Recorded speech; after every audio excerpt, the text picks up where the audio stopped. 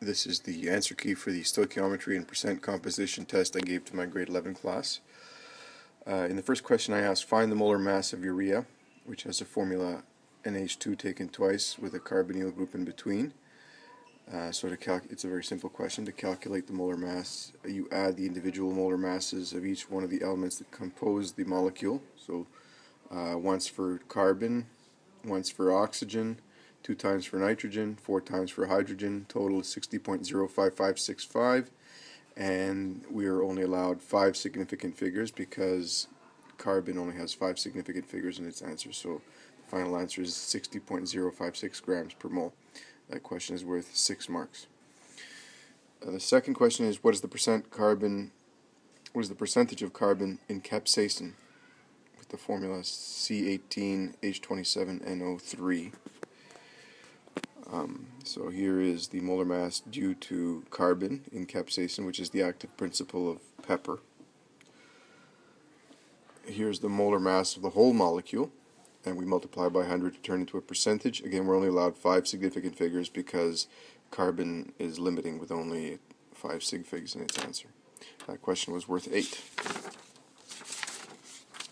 Question 2a.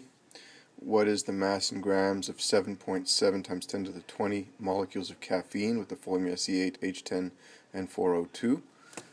Here's the number of molecules. Here's the number of molecules per mole, so that tells us how many moles we have. This calculation here tells us how many moles. Then we multiply by the molar mass. Here are the various components. Here's the carbon, here's the hydrogen, here's the nitrogen, here's the oxygen, and that gives us that many moles from this number. That many moles times the molar mass gives us 0.248 grams. We're only allowed 3 significant figures because the question only has 3 significant figures. That was worth 10 marks. Each one of the arrows points to what I'm looking for as an element in each one of the questions. B. What is the molar mass of Valium if 0.05570 moles weighs 15.86 grams? You'll see from the units, the way the question is arranged, that's how you find the molar mass. 15.86 grams represents 0.055 moles, so the molar mass is 284 grams per mole. We're only allowed 4 significant figures because the question only does report the numbers to 4 significant figures. That question is worth 4 marks. Aspartame is C14H18N2O5. What is its molar mass? How many moles of aspartame are present in 1 milligram of aspartame? Here's the molar mass of aspartame calculated here. This represents carbon, that represents the hydrogen, that represents nitrogen, this is the oxygen.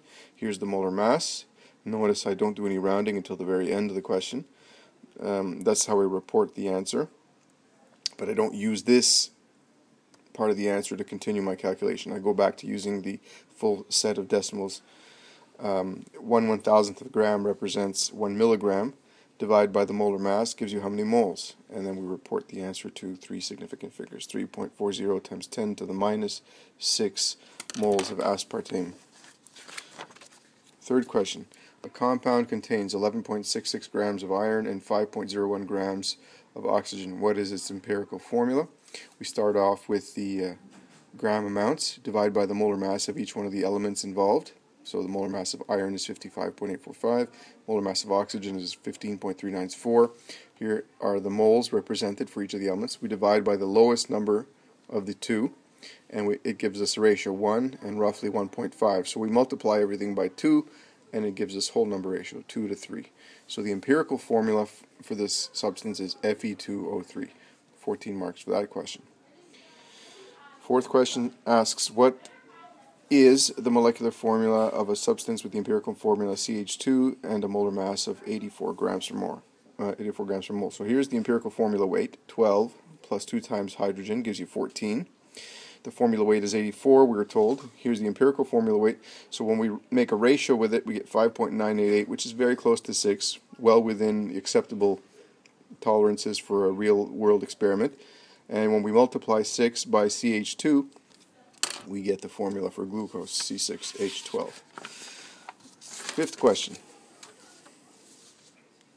Aluminum hydroxide reacts with sulfuric acid according to the following balanced equation. If 0.5 moles of each reactant is mixed, how many moles of aluminum sulfate can form? How many grams of excess reactant are left over? So the first step is to determine which one of the two reactants, which one of these two is the limiting reagent.